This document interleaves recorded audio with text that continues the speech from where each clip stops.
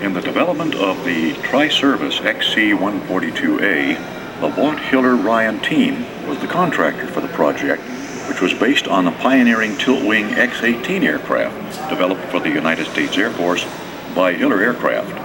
The wing rotated through an angle of 100 degrees, providing hover capability in a tailwind. The higher the tilt angle, the shorter the takeoff. The first flight and first hovering flight took place in late 1962, with maximum gross weights of 35,000 pounds and 44,000 pounds in the short field takeoff mode and the vertical takeoff mode, respectively. Never before or since has a 4-engine transport taken off from and landed on an aircraft carrier at sea. The combination of the aircraft's size, weight, and short-distance takeoff ability was positively unique, giving it enormous utility for the efficient movement of tactical forces as well as for short-haul commercial transportation.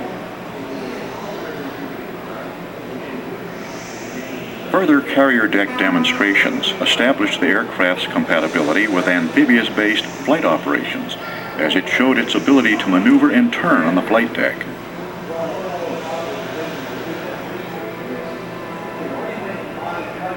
An impressive vertical takeoff is a clear demonstration of the aircraft's non-reliance on any runway at its destination or, for that matter, at its point of takeoff, demonstrating its impressive tactical utility.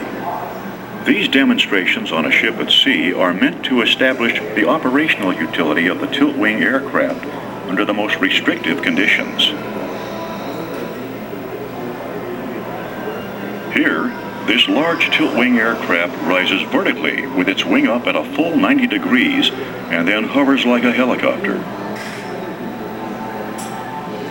But unlike the helicopter, there is no inherent forward speed limitation, nor the weight penalties of large articulating rotor blades.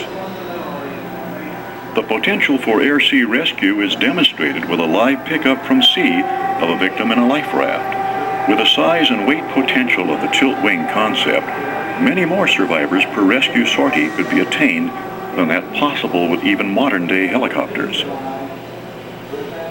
The tilt-wing concept of VTOL transport aircraft was far ahead of its time, and were it not for Cold War contingencies and other government procurement vicissitudes, the tilt-wing approach to vertical takeoff and landing might well have become the definitive role model for short-haul transport aircraft.